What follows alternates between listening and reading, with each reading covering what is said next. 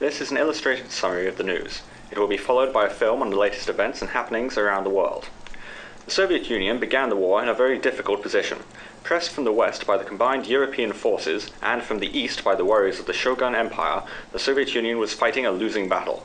The tragedy of the Soviet people culminated in the loss of Moscow to the European armies.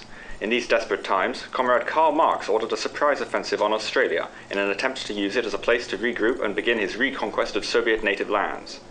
The Soviet armies managed to conquer back their native territories and are currently fighting a battle to keep what was theirs. The European alliance launched massive offensives at the start of the war.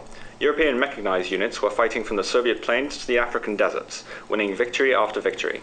This created many enemies for the European alliance, as they were fighting the African warlords in the Sahara as well as battling an offensive on Iceland and Ireland from the United Republic.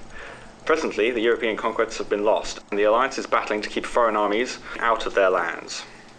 The Shogun Empire has enjoyed shifting fortunes in the war. After conquering Siberia from the Soviet Union and clashing with the warlords in India, the empire lost Australia to the surprise offensive by the Soviet Union. Following this defeat, the empire lost nearly all of their lands to the resurging Soviets that were assaulting Asia from their territories in Australia. Once the Soviets marched on to their native territories, the armies of the emperor recaptured their lands and almost all of Asia and Africa in an impressive offensive, which currently makes them the largest and most powerful faction in the world. Across the Atlantic, the United Republic was sheltered from the terrible fighting that was occurring in Europe and Asia.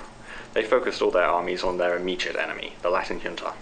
Pressing deep into Latin America, the federal armies captured many territories and cities from the junta, but this was not the end of the fighting. The Latin junta retreated to its territories in Africa and led a counter-offensive while federal armies were focused on the European front.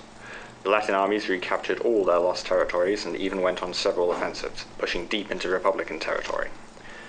The African warlords were fighting a desperate battle at the start of the war. Assailed from both the Europeans from the north and the junta from across the Atlantic, the warlords had been fighting a battle for survival from the very start, but were proving exceptionally resilient. Fighting off all invaders, and even proceeding with offensives in India and Italy, the warlords have shown that they are more than capable of fighting on many fronts and toppling giants. The world burns with the fires of war, and there can only be one victor. Who will prevail?